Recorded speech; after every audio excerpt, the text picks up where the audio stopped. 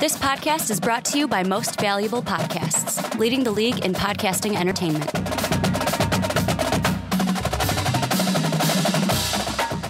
What's up, everybody? Ricky Widmer here, along with the one, the only, Brandon Swanson. Hey. And I want to welcome everybody into another edition of the Primetime Podcast here on Most Valuable Podcast. And if you're on Blog Talk Radio, hello, thank you for checking us out for yet another week. And if you're on YouTube, hey guys, how's it going? You can see us this week because Brandon and myself are the video podcast for yet another week. I know. I know. You won't go away. You don't like that I don't microphone like that being in right front of your there, face.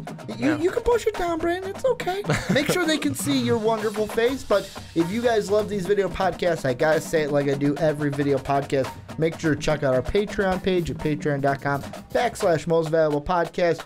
It's just an extra way for you guys to help us out to make sure we can do more of these for you guys on different podcasts more than just once a week. But Brandon, do we have a doozy of a show set up today? Basically, it's cleaning house season. Old faces going away, new coaches coming in. We've got Tom Herman taking his dream job for the Texas Longhorns. Brian Kelly, should he stay or should he go? Going to be talking Lane Kiffin. But we're also going to be talking some college football playoff because there's some things that happened, mainly between Michigan and Ohio State. There were a few things that happened. Well, I mean, what a game. That's going to go down as probably the best game of the season, certainly so far. It's going to be pretty hard to top that one, but hopefully the national championship game will. I think that that game, though, it just really was it was absolutely just a true test of both of those teams. But I'll be honest with you, I was surprised with the outcome. And I will also be honest and say I didn't have an opportunity to be able to watch that game at all. I actually didn't watch any college football this weekend. I didn't have any time. I was spending it with family and everything over the weekend. But kind of offended a little bit. College football this week was rivalry week, Brandon. Or rivalry week. Rivalry week. No, I didn't. So I didn't have a chance. So I'll be completely honest and say I didn't have a chance. I've tried to do as much as I possibly can to catch up on all the action, obviously, and I tried to keep up with it. But it's a family weekend, Ricky. I was spending it with the fam. Thanksgiving's always one of the hardest to get that football in, along with that family time as well. I know Thursday I was very keen on, hey, don't talk to me, the Vikings are on. For like 3 hours. Don't talk to me, the Vikings are on. And then it was don't talk to me, the Vikings lost. Well, basically it was don't talk to me. Now I got to drink my sorrows away. But you're not a big drinker, don't lie. No, I'm not. But Dr. Peppers, man, they can go down like crazy. But this weekend kind of got me thinking, and maybe this is because I'm a Big Ten guy, and because that's the conference. Like if I had to pick any one conference, that's the conference that I would associate myself with. Like I feel like you're the SEC. Like if you had to pick one, you're an SEC guy. I'm a Big Ten guy. And I want to start with the Michigan-Ohio State game and kind of branch off into a bigger topic to start the podcast of Michigan-Ohio State played, like you said, a great game. Could go down as the game of the year. Could go down as the game, like the rivalry, the game could go down as one of the best. And we've had a lot of them to kind of look at. It was a great game. It was a close game. Ohio State won. But neither of those two teams, the winner nor the loser, are going to be playing for the Big Ten title game. We have Penn State taking the Big Ten East spot in that Big Ten title game. And with me, that doesn't, like, one of the things that, of course, I can't say it doesn't sit right. Because you're like, well, Ricky, that's how tiebreakers work. That's how Penn State got in. But it's weird to me how the rankings, and we got to wait for the new college football rankings as we record this on Monday. Ohio State's going to stay at 2, most likely. Michigan may drop. But now with Penn State being in there, we could have a third factor of, hey, this team, and Wisconsin may too, so either of them, may have a conference title to put next to their name that might help them. I have to ask you, are you okay? Am I okay with the loss? Not really. That's not that. I was going to say, are you okay with the title game being Penn State versus Wisconsin? Yes. Do you think that's a good title game? Or do you think that that's going to really lose hype with the Big Ten because it's not Ohio State or Michigan going against somebody? Lose hype, maybe. Maybe lose hype because the general football fan may just say, who's like Penn State, Wisconsin? No, it's not going to have the same draw as an Ohio State team would or a Michigan team would. But I'm okay with it being Penn State, Wisconsin because, hey, that's how tiebreakers work. If Michigan wanted to get in, they wouldn't have lost 2 games. Basically, the way I see it, hey, you wanted to get in, beat Iowa. You don't lose that Iowa game. You are still playing Wisconsin for the Big Ten title game. Ohio State had their shot. They had their shot to beat Penn State. They lost to them fair and square.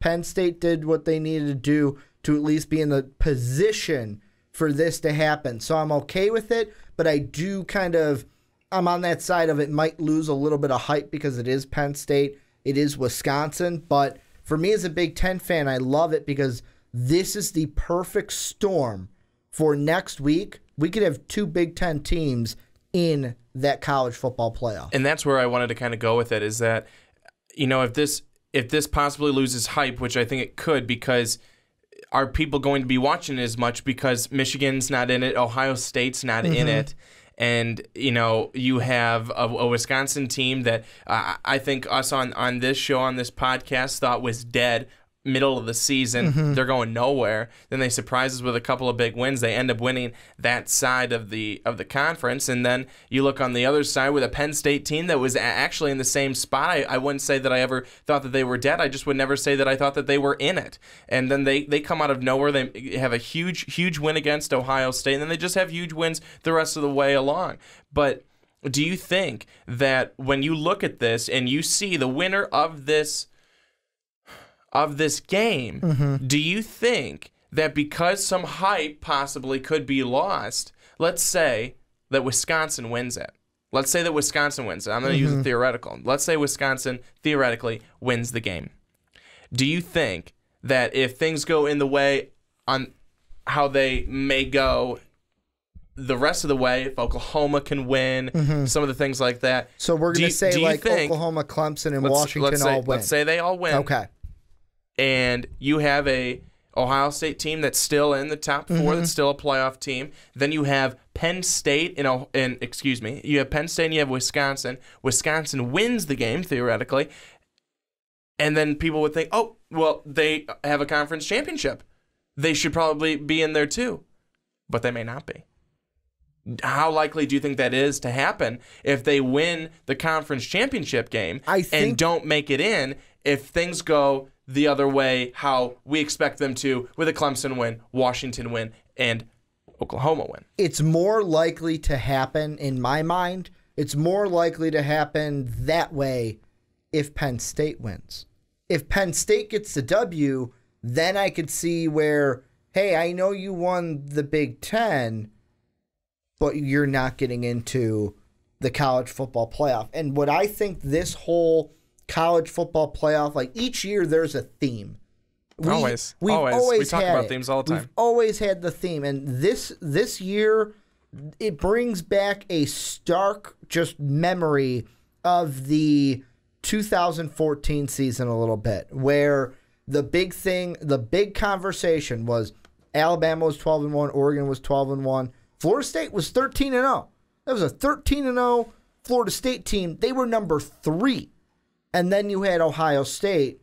Baylor and TCU were all up in arms because, we had a better season. We were 11-1. We should get in. And basically it was, no, you're co-champions. You're not getting in because you don't have that conference championship next to your name. You didn't win your conference. You are co-champions. Then last year we had Alabama, who was the SEC champion. Clemson was the SEC or the ACC champion. Stanford in the Pac-12. Ohio State in the Big Ten. Then Oklahoma with that Big 12. They were able to get in over a Stanford because they had that Big 12 championship, and the schedules were a little different. The way I see this one going is, if Wisconsin wins, I am pushing for 2 Big Ten teams to be in. Now I have to ask why, because the schedule. But really quick, no, the schedule. But if you're going by schedule, then they beat a Michigan State team earlier in the season, which turns out to not be that great of a win, as Michigan State only won one game in the conference this season. They lost at Michigan 14-7, a very close game. They lose to Ohio State. And back-to-back weeks. Those are where the meat of their games were. They beat Michigan State, blew them out. They lost to Michigan. They lost to Ohio State. Then they beat Nebraska, not by much. And again, that game is kind of looking like maybe not as big of a win as we thought at the time. And then the rest of the way, they win their games where they beat Northwestern, Illinois, Purdue, in Minnesota. And the best game there was Minnesota. I think on the other side of Penn State, I feel like is better when you take a look at their schedule. Yes, they lost to Michigan. They got blown out by Michigan. Yeah, absolutely they did. They got blown out by Michigan, but then they beat Ohio State, and then they blow out everyone else on their schedule after that. I go Penn State. Here's the thing that's the most interesting with the strength of schedule, and it's one that you kind of touched on, but I want to look at, and both these teams have it. When Wisconsin played Michigan State was the number 8 team in the country. By the time Penn State got to that game, they were not ranked.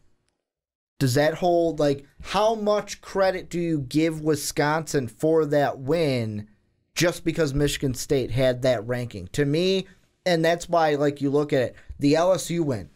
Even though LSU season, they fired their head coach halfway through, I'm still giving that as a quality win, although LSU didn't finish as one of the top 5 teams like they were coming in preseason, because that was a big game. That was a neutral site game, too. Yeah, you lose to Michigan. Yeah, you lose to Ohio State, but those were close games. You beat Nebraska, who is the 7th-ranked team in the country.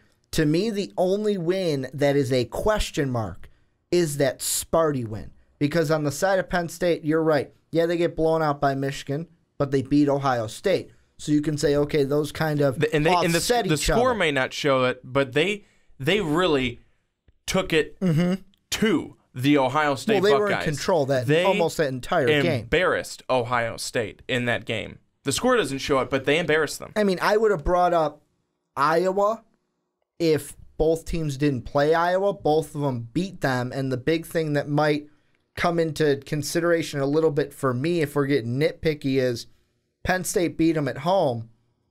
Wisconsin beat them on the road. So, I mean, I look at that and go, oh, you were able to go into Iowa and beat Iowa, something that Michigan wasn't able to do, a team that you almost beat in Michigan. So, to me, these teams are so equally matched. I think what it's going to come down to, though, is the committee's going to see more numbers for the Badgers. They're going to see 5, 8, 4, 2, 7, and go, you played a tougher schedule. That's what they're going to do. I don't know about that, because I think that the people in the committee are smart enough, too, to look at those games. I mean, you could sit here and say, man, Texas, they had a really bad season, but boy, that first game that they won, that was such a quality win against that Notre Dame team. No, absolutely not. I think that that's what people would say now, is that Notre Dame team was really bad. We just didn't know it right there at the beginning of the season. We didn't think that they would give up that many points each and every game, but they did. I think that that's one thing that you have to look at when you go through the schedule, and you can look at the number that's based with the team. You certainly can do that. But I think you also have to take a look at the number where that with that team right now. Is that number still with that team? Is that team still ranked? Does that team even have a chance? Do they even have a shot at the playoffs? Do they continue to be good the rest of the season? And I think that now at the end of the season, if we're talking about this in the middle of the season, I think that that's a little, okay, yeah, I mean, they're struggling right now, but they could get it back. The season is over,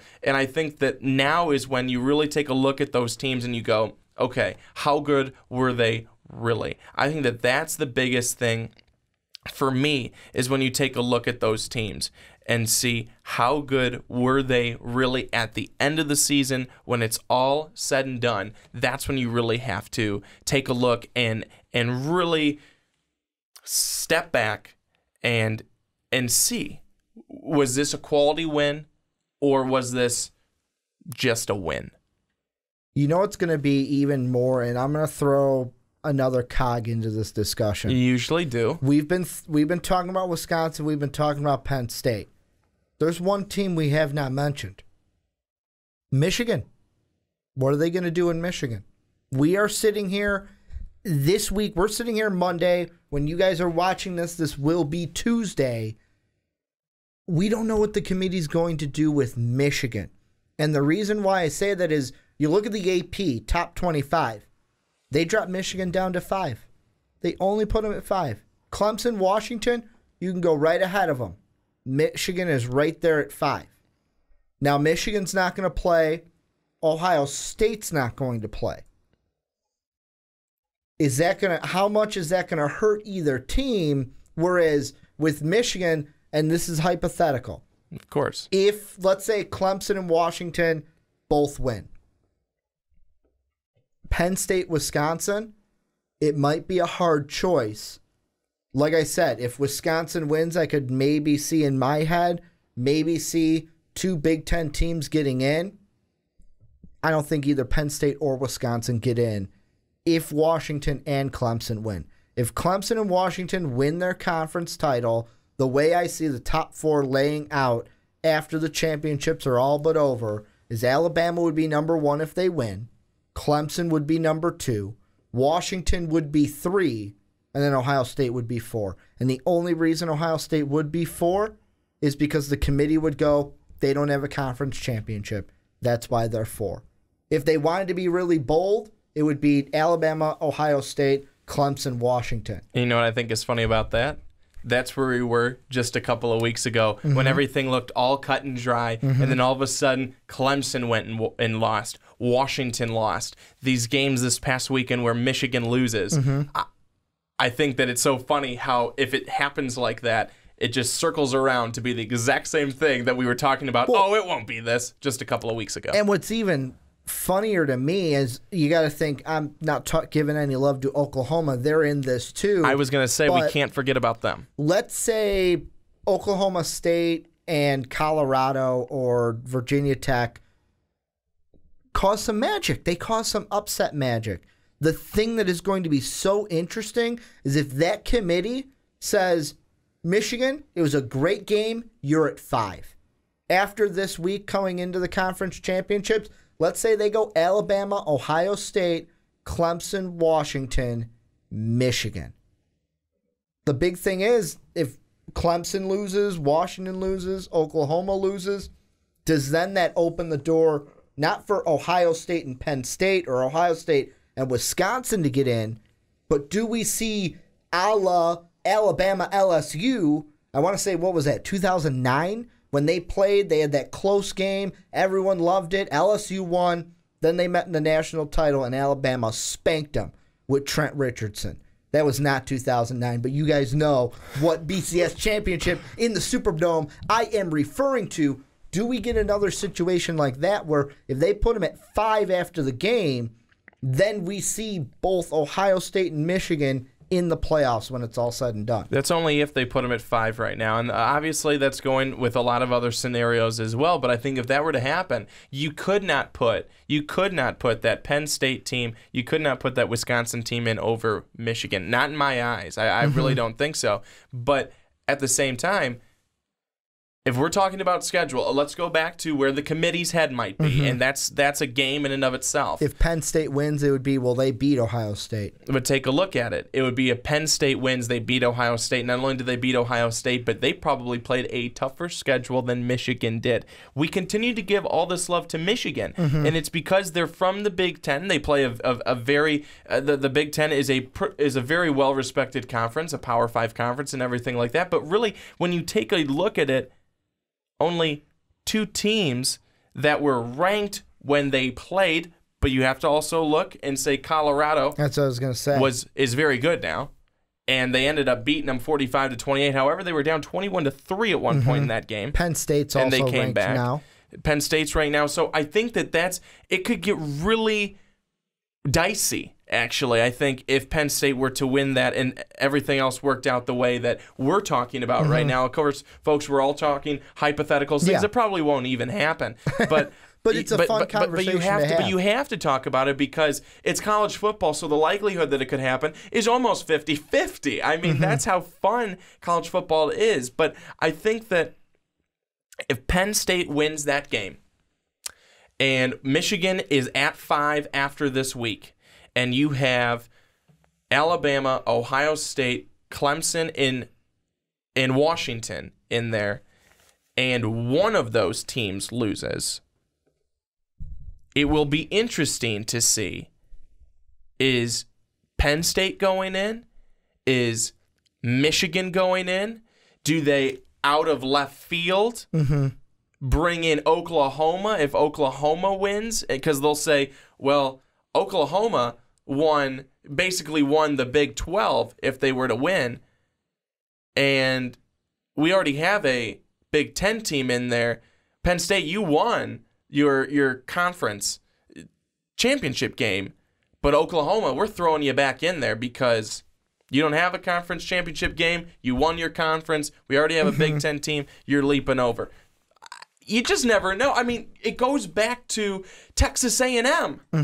You put Texas A&M in there, and that was a shock.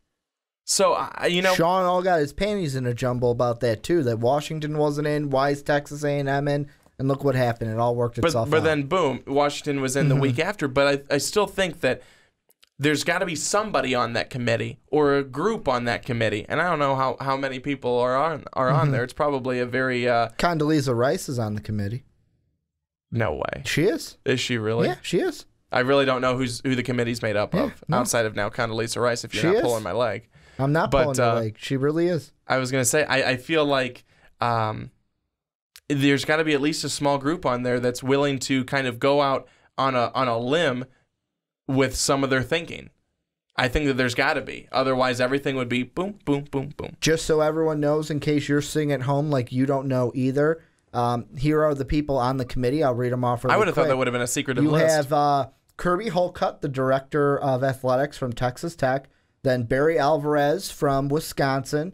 We have Jeff Bauer from Southern Mississippi.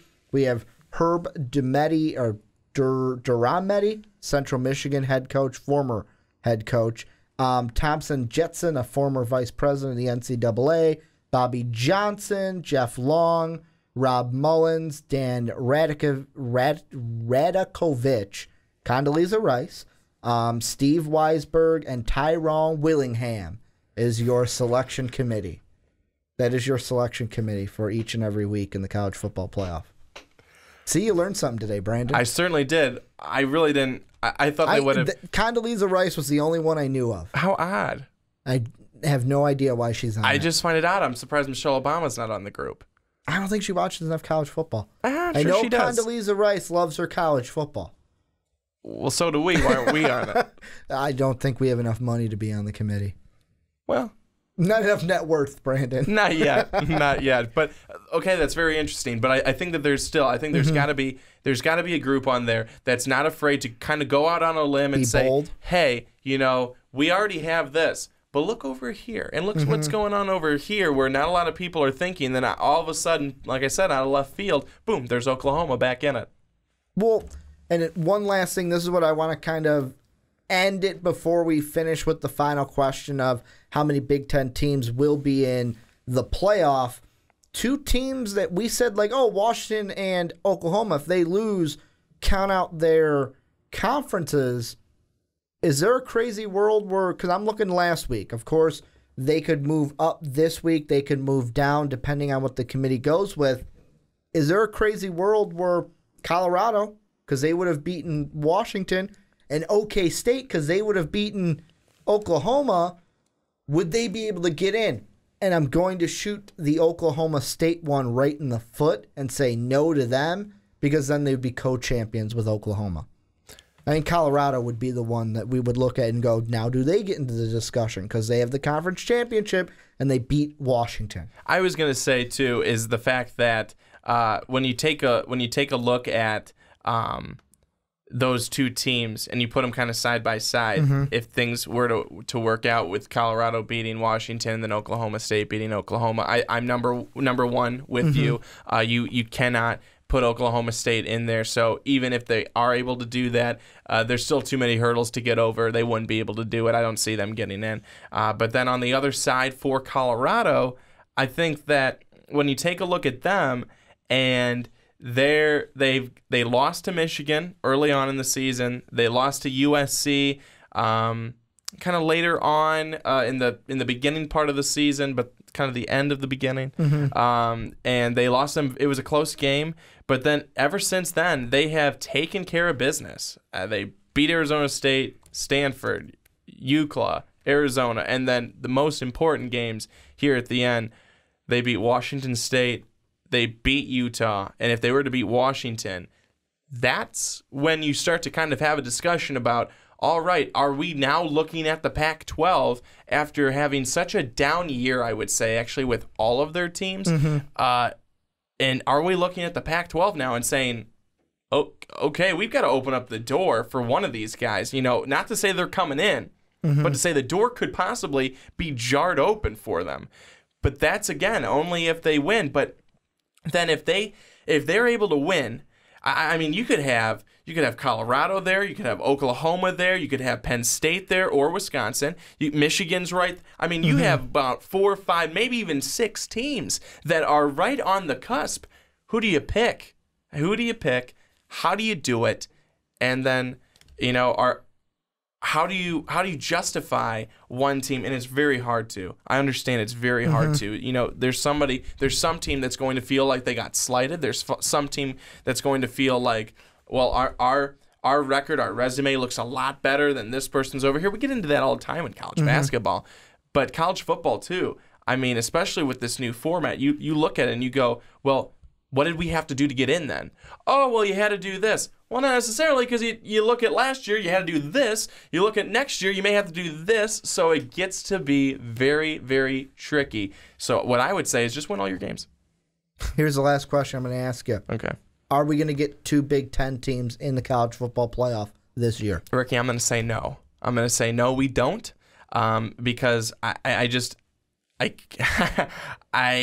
don't think that it happens. I think that it's going to happen in a different way. I think that there's more of a likelihood, and I'll say this, I'll be one of those guys that goes out on a limb. I'm going to say there's more of a likelihood that Oklahoma gets in over a second Big Ten team. Well, and how I see it is I'm going to say I'm going to be hopeful for a yes, because I think it'd be cool.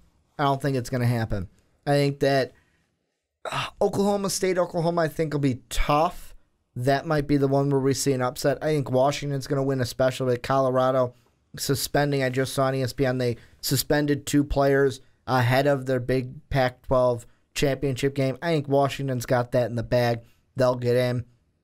Clemson, although I'd love my second favorite team in the Hokies to get the win, I think Clemson gets the win. I think we're staring at Ohio State, Alabama, Clemson, and Washington in no particular order being our playoff teams. Yeah, I think that very well that could happen, but at the same time, I think that we saw Washington have a true test against USC. I think that we could see Colorado bring a very good test against them. We saw Colorado play really 2 good games against Washington State and Utah.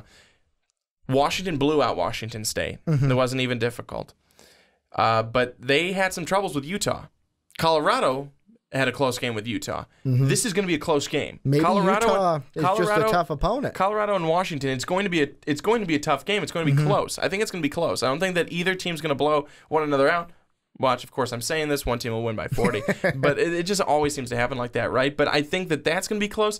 And do not count out Clemson closing their eyes and forgetting that they have a lot at stake, because Clemson this year, they have been a team that hasn't been laser focused. They have not this season. Last year, and I mean, you can tell me too. Do you think I'm wrong? I think that really Clemson last year, it was every game you came, you were focused, you felt good about that team. They were going to win. Job.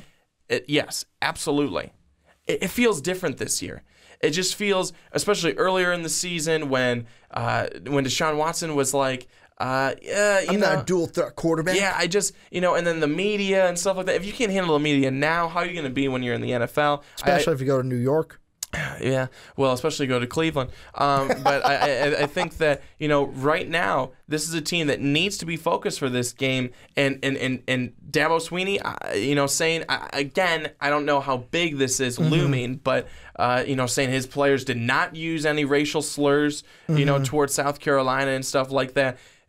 How are you focused? You have to be focused. This may not be a team. Focus on the game ahead. This may not be a team that's going to the playoffs in Virginia Tech, but this is a team that could certainly hold you out of going. Upset worthy. Absolutely. Upset worthy. That's why they need to be focused. They better be ready. My two big upset watches are the Big 10 or the Big 12 title game and the ACC. Those are my upset alerts because both of those games are going to be good. They're going to could be upset city. But this is where you guys come in. Let us know down below in the comment section. What do you guys think? Two Big 10 teams going to get in. What do you see in the college football shakeup when we get to the conference championships this week?